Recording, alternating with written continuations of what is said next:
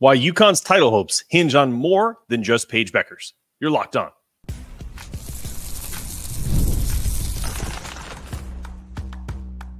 You are Locked On UConn, your daily podcast on the UConn Huskies, part of the Locked On Podcast Network, your team every day. Thanks for making Locked On UConn your first listen every day. We are free and available wherever you get your podcasts and on YouTube, part of the Locked On Podcast Network, your team every day. Before we dive into today's show, I want to take a quick moment to share some news. Thanks for two fantastic guests like Emily Adams, who will be on here shortly, insightful co-hosts like Dan Meehan, and some great interviews like with Eric Ryba.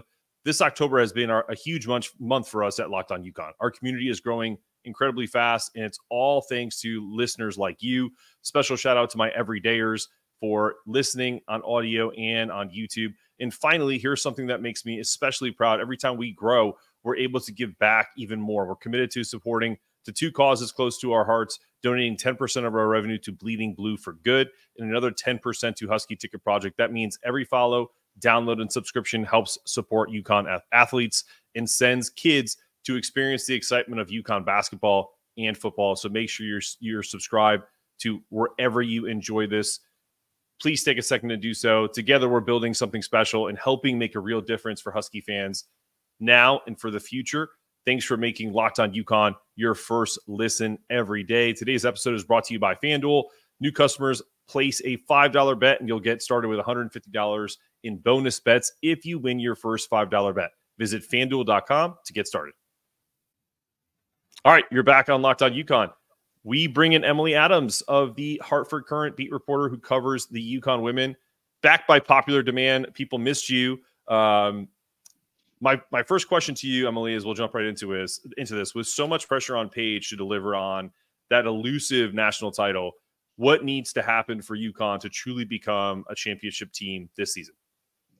Gosh, I mean, I think number one, and I know we'll talk about this later, but I think number one is stay healthy. Like, that has been the thing for the last 3 years. They haven't had trouble really, for the most part, getting to the Final Four. They haven't had trouble winning games. They haven't had trouble winning the Big East.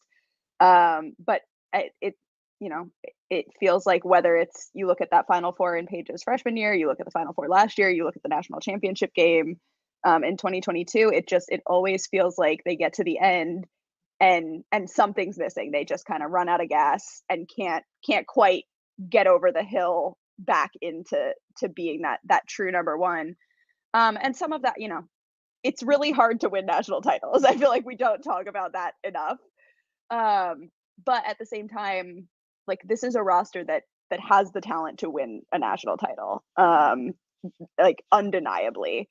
So if that roster can make it through a season, I think that has to be sort of the expectation and the ceiling. And then number two, I think, is just sort of the gelling of it all and kind of the figuring out the chemistry and the figuring out where all of the new pieces fit in with this group and fit in with Paige. I've said it wouldn't surprise me if we see a little bit of ugliness in non-conference play, kind of like we saw last year.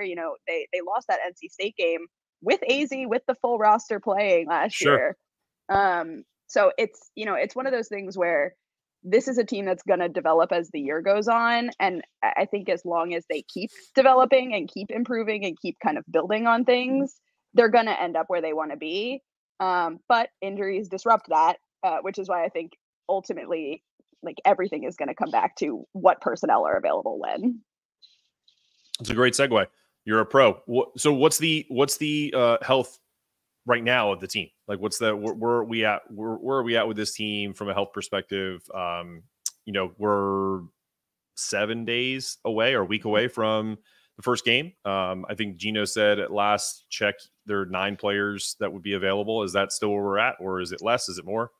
Yeah, I think that's around what we're looking at still. Big East Media Day, we had KK Arnold got added to the injury report. Geno kind of indicated that she had like rolled her foot or her ankle or something at practice. It doesn't seem, with things like that, it sounds like it's kind of a like minor sprain type of situation. And so usually that's not a super long-term thing. Hopefully, even if she's not good for the exhibition, or even for BU on the 7th, I think, she should be totally fine in the near future. We saw, obviously, the UConn posted some content yesterday. Azzi said at Big East Media Day she's been involved in 5-on-5 again with a little bit of contact. We saw a little bit of that on the social channels yesterday, so that's really good to see her just moving freely and able to do contact and be guarded and things like that. And Geno seems very optimistic about where she is in the progression. They're gonna take things slow with her. Like, she's absolutely not gonna play for the first week or two. But it wouldn't surprise me if we start to see her like late November, early December, start to work back in at a limited capacity. I think she'll be kind of on a pitch count, especially early on. And then we'll kind of ramp up just in the interest of preserving her for as long as they possibly can. For sure. I'm trying to think. I think everybody else is in pretty good shape. Ayanna Patterson is the one we've talked about, obviously. Sure. Yep. There's some uncertainty still whether she'll be back in time for the opener, but again, doesn't seem like a long-term thing with her. She just kind of popped her shoulder, it seems like, in practice. And so they're, again, I think they're just being kind of hyper cautious with everybody right now. Rightfully so, based on how the last couple of years have gone. But I think they're in pretty good shape, especially, to hit that December stretch and have most of the core group available. That's good to hear. Some quotes from, I don't know if it was Big East Media Day, but this is probably just around practice. Geno was saying the talent I think we have, and we're much deeper, and will hopefully offset the lack of experience. And that it's a great sign because they always look to her in talking about Paige, that they need to stop looking to her as often as they do. Answer those two questions separately. Do you feel like this team is truly kind of understanding that Paige is, obviously everyone understands Paige is the leader, but do you think Geno feels, just like he said, it's good to see that they're doing things without having to make sure that Paige is kind of doing it first, right? That they're kind of forming an identity around not just her, but around the others as well, and kind of creating that chemistry. Do you feel like that is kind of what we're going to see, even though it could be a little choppy early, or is that kind of where the team is at right now, trying to find an identity outside of just Paige Bueckers? Yeah, I think it can sometimes sort of sound contradictory to have that idea of like, Paige has to be aggressive and Paige has to control the game and all of that, but also we don't want to just rely on Paige. And I think a lot of that comes with, like, they have to be able to take Paige off the floor. That's kind of the biggest reason I feel like you need depth and chemistry and other players to step up. And Geno said this, everybody plays really well when Paige is on the floor. Everybody else is good at making plays when Paige is on the floor and can kind of have that gravitational pull and can facilitate, as well as she is able to. And she just impacts so many areas of the game. But, as soon as you pull her off, suddenly you don't really have a veteran on this team. So, a lot of young guys are having to learn how to be like floor generals very quickly. Caitlin Shen obviously is a veteran, but is not a veteran with UConn. So she's having to get comfortable very quickly with just kind of her voice and her place on this team as a vocal leader.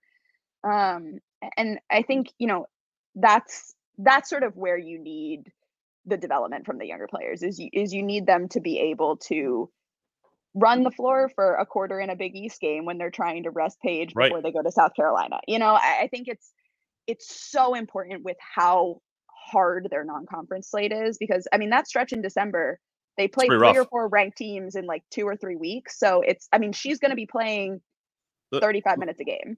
Yeah. Let me ask you a question about this, because you mentioned you got to be able to take Paige off the floor during like Big East play to kind of give her a break when you're going to go to South Carolina or something like that.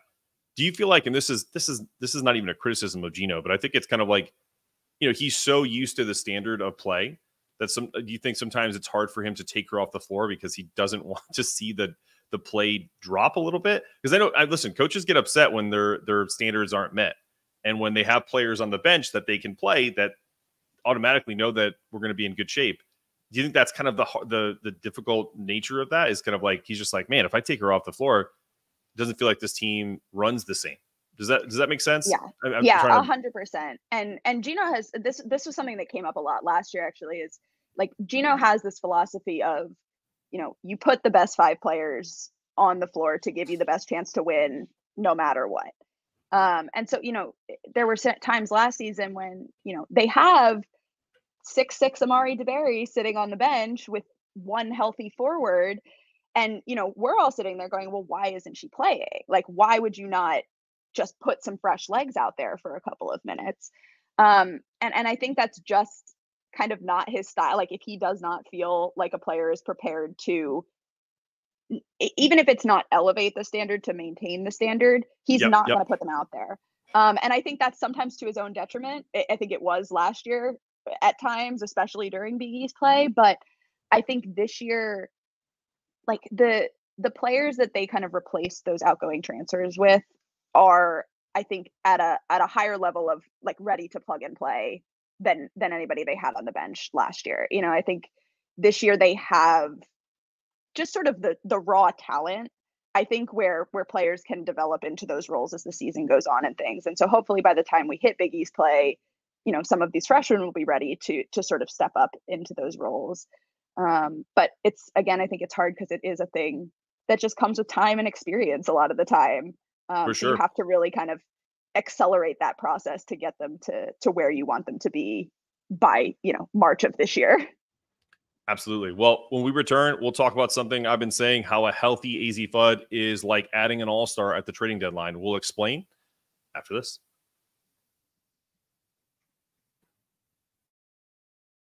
Hey, NFL fans, you can start the season with a big return on FanDuel, America's #1 sportsbook. So when you get a hunch in the middle of a game, you can check out the latest stats or view live play-by-play and so much more on the same page where you place your bets. You'll get started with $150 in bonus bets guaranteed. And when you place your first $5 bet, that's FanDuel.com. For all new customers, that's how you get started. Get those bonus bets. Visit FanDuel.com to get started.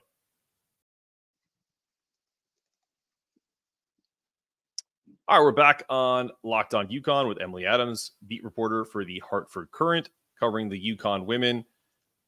So I've made this argument, and I've heard Geno not say this word for word because him and I are two different people, contrary to popular belief. When we're talking about Azzi, I've made that argument that adding her full strength. Now, we know, as you just chronicled in the last segment, that she's not going to start. She's not going to play for a while. She's starting to play a little 5-on-5, which is great to hear. You kind of gave us that news earlier. But I do feel like as she has that pitch count and as it starts to elevate by January, I'm just going to use that as kind of a starting point. By January, going into February, and then obviously into March, UConn has an advantage that no other team has in the country, where they can add essentially a top 5 WNBA pick to their team and plug her in and elevate their team even more, likely when people are kind of established in new roles. Do you agree with that? Yeah, I think, I think the adding someone at a trade deadline is honestly a good comparison, because I think it also is something that might not look great at first. Right. I think you throw Azzi on the floor, and I think, this goes back to even just like the 3-point contest on first night. Like, Geno has said that she is rusty. Like, that's just the reality. She hasn't played competitive basketball 5-on-5 with contact in a year. And it's a long time. And, before that, her previous 2 seasons were also limited. She didn't, she has never played a full 30 games in a college season, much less, the 35 to 40 that you play if you do a full NCAA tournament run. So, I think it's, when she does come back, there's going to be some growing pains with it, which is why it's interesting to me whether, they try and do that later in November before that super intense stretch of ranked games, if they try to bring her back in the middle of that stretch, if they just hold off and wait until after that. Yeah. So the way that they navigate that's going to be very interesting. But I think once you hit, Big East tournament, NCAA tournament, that's when having a player like that is so valuable. Someone who just is another dominant force who can, if Paige is having a bad shooting night, make up for that production. Sure. Last year UConn did not have anyone who could make up for Paige's production if she wasn't having a good night. And that's, ultimately really what happened in the national championship game. Paige had her worst game of the tournament, which was still pretty good. And they couldn't, you can't outscore Iowa.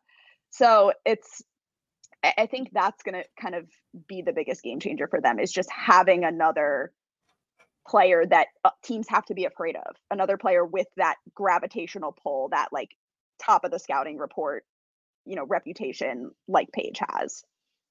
Yeah. Do you think that's a great point? I think I wanted to ask you this because as she ramps up, do you think that it goes back to Geno kind of being, sometimes he does things to his detriment because that's just his standard, but do you think he's willing to, he's willing not really to sacrifice games, is not what I'm saying, but willing to, if you went to Geno and said, we're going to be again like a 3 seed because we're not going to go 35-1 this year or whatever it is because of how difficult the schedule is and working in a bunch of new players, but by the end of the year, that 2 or 3 seed that we are has a healthy Azzi Fudd, and she's taking on some of the roles, as he put, that Azzi can take on whenever Paige is not on the floor.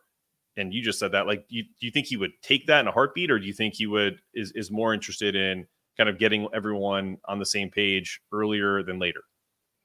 Yeah, I mean, I think he is someone who just like needs to win. I think that's in his DNA. And so I think it's hard for him to, like, it's hard. I think he just doesn't have that the ability to take a player who's winning you a game off the floor and put one who is not going to win you a game on the floor. Right. But I also think, and maybe I hope that there has been, like, they've learned something from the last couple of years, because, you look at like Paige came back, frankly, when she shouldn't have in that 2022 national championship game run. She was barely off of a surgery recovery. And then tears her ACL 3 months later. And, a major factor in ACL tears is having the knee previously weakened.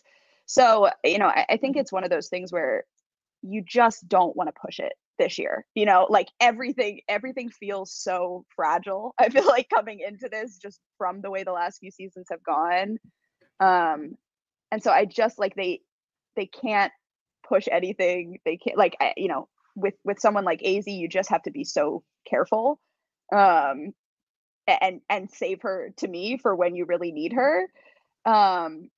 And so I worry that because the schedule is so front loaded, which it does have to be, UConn, because the Big East is what the Big East is, UConn has to front load the non-conference schedule. But I think that can make it difficult to, once they hit the second half of the season, it'll be interesting to see where they're at, just sort of physically, in terms of being able to carry it through that home stretch. For sure. I have to ask, what about Carolyn Ducharme? I know she's been dealing with some head and neck injuries. These are, talk about delicate. Is the staff still unsure about whether she'll be back on the court at all this season? Yeah, I think she is all season pretty much going to be a very day-to-day type of thing. She's been in practice. She's, taking shots and involved in things. I'm not sure at this point if she's like doing any contact or anything like that. And she's one who like won't be available for sure. the opener and things like that. But it wouldn't shock me if we see her at some point, just based on kind of the trajectory and the way things seem. But it also wouldn't shock me if we don't. Like, I think so much of her recovery is just trial and error and seeing how she's feeling and seeing what bothers her and what doesn't. So you just kind of have to play the guessing game and play it day by day. And when she's feeling good, hopefully she plays. And if she's not, then she won't, and I will say they've been very good about being careful with her. Like, she didn't push it last year she played those couple of games. And as soon as she started having issues, they pulled her. They've been very cautious with her. So, we're not going to see her out there unless it's safe for her. I don't think. Geno made a quote. This is him. This is not me. So I'm hoping that we start to find our identity sometime in November, end of November. Do you find that as kind of like a decent time frame? By the pretty much, that's a fewer kind of bye games or smaller games, and then you play North Carolina and Greensboro, maybe by the Notre Dame game, if you will. Is that fair? Is that fair? Is that a fair assessment on his part? Or you think that's even still a little quick? Yeah, I mean, it might be optimistic for sure. I think, but I do think that is like, if you want to beat Louisville, Notre Dame, Iowa State, USC, practically back to back to back to back, you have to have it by then. I think, and they might not. It will not surprise me if they don't have it by then and they drop a couple of those games. And frankly, even if they have it by then, they might drop a couple of those games. Sure. But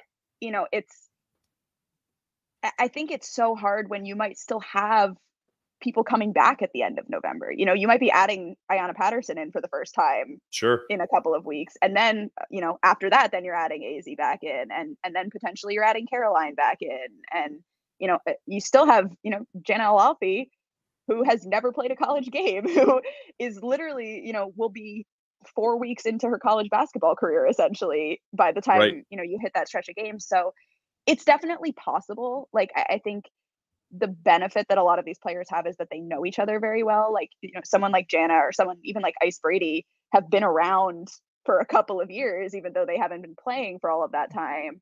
And so a lot of these guys are just sort of on a personal level, very close and very connected and sort of know each other very well. And that, I think at the college level, especially, really, really makes a big difference, especially in those early on days when you're just kind of running on whatever you can get.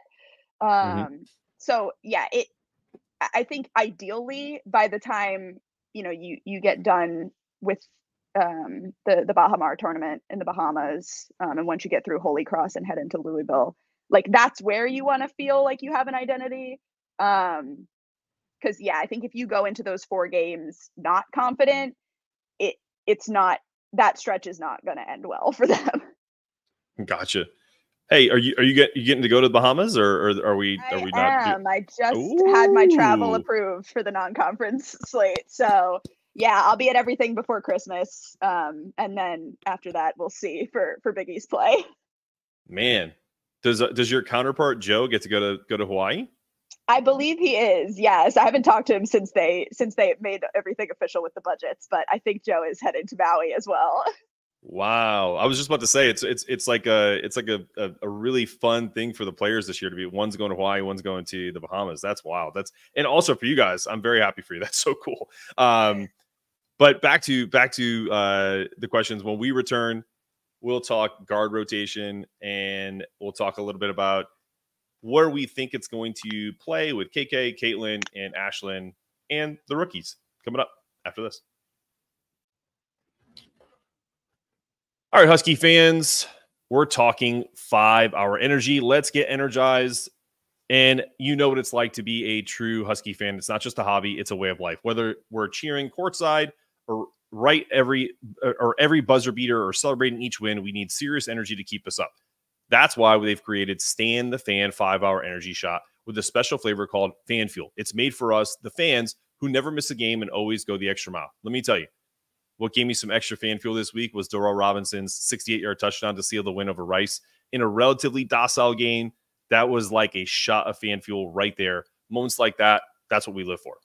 5-hour energy knows that no matter who you root for, being a fan takes heart, soul, and a whole lot of energy. So Stan the Fan energy shot. Stay fueled all season long. What's your fan fuel this week? Whatever it is, do it with 5-hour energy. All right, you're back with Emily Adams and Mark Zanetto. Emily from the Hartford Courant. We just found out that she's going to the Bahamas. I am not invited. I would love to, but again, I'm not invited. That's so cool, but I'm happy for you. But I really was interested in the conversation that Geno was talking about these early struggles, and I think that's all going to really tie into whether they have early struggles is going to be about the guard rotation and how they kind of get that all squared away. I mean, you do have ball handlers outside of Paige, right? So it's kind of a, do some of these gals, like, do they just kind of like give up that, or are they trying to work in a rotation around KK, Caitlin, and Ashlyn? How's that all going to work in your estimation and what you've heard? Yeah, I think in some ways it's going to be sort of similar to the way it was with the dynamic between Paige and Nika the last couple of years, where, Nika really was the primary ball handler, was kind of the primarily running the point. And I think that's going to be the role that Caitlin kind of steps into. Obviously, the big difference with Caitlin that Geno's talked about a lot is that she is a much, much better scorer than Nika was. So I think hopefully we'll see a little bit more balance of Paige being able to be on ball a little bit more than she has been the last 2 years. But yeah, I think, those two plus KK are kind of going to end up being that ball handler point guard rotation, again, in kind of the same way that they flowed last year, between the three of them with Nika and Paige. But yeah, I think, and then you'll see,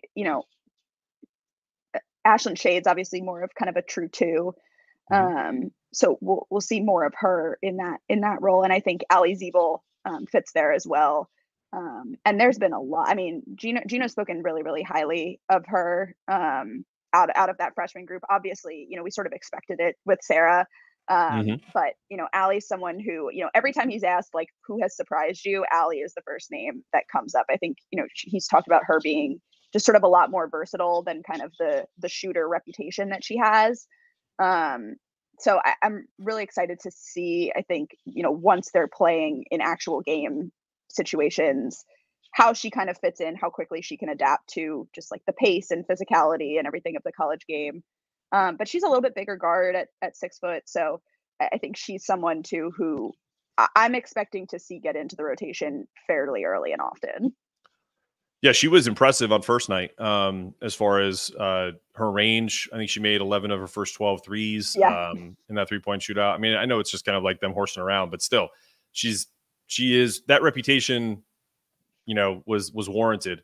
But I always find that when you're a shooter that you try to do other things to make sure that your coach knows that you are versatile. And in her high school profile is that anyway. I mean, she averaged, I think, 8 rebounds a game, 5 assists. So hopefully she does kind of adapt to that physicality and can be a positional versatility type player for them, not just a scorer. Okay.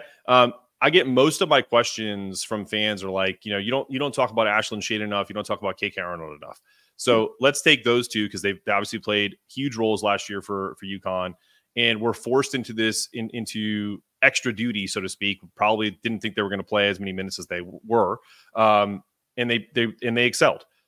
What can we expect them to take a next step? Coaches are always talking about, it's not just about who you bring in; it's the players that you keep on that kind of make those leaps to being better players. Do you think they've added anything to their game that you can speak of that could potentially elevate them to be even better this year?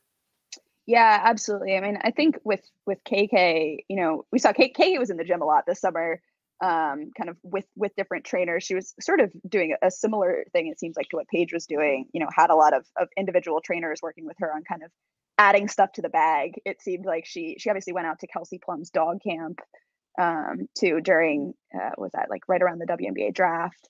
And talked after that about kind of working with her on adding some more offensive dimension to her game. So I think that's kind of her next step is as a scorer and getting more efficient and getting more successful at getting downhill. And with Ashlyn, I think, her next step is really, I think, just to kind of get more confident and more consistent in the things that she did last year. Like Ashlyn at her best looked very, very college ready last year. Like she's very polished. She's very technical. She like does all the little things right. But I think she is someone who a lot of it's mental for her. Like she gets in her head, she gets nervous. And, if the shots aren't falling early, she has trouble getting back into it. And so I think for her, just coming in with another year of confidence, another year of experience, another year of kind of just like knowing how the offense works and knowing how the system runs and being comfortable with the team, I think is going to really do wonders for her, just kind of as a consistent contributor and as kind of someone who they can rely on to do the dirty work. For sure. Well, listen, Emily, thank you so much for taking some time away. When you don't come on during the week, we do get there's no phone here, but we do get emails and messages about where's Emily? When is she going to be back? So hopefully we can find a time to continue doing this weekly, and we'll kind of talk about that offline. But really appreciate you. This has been another episode of Locked On UConn for Emily Adams, beat reporter for the Hartford Courant. I'm Mark Snetto, asking you to stay locked on, stay connected, and to remember it's not just about getting it done. It's about doing it in a way that it can be done, can't be done any better. That's our goal every day. So thank you, Geno, for letting me co-opt that quote. As always, go Huskies.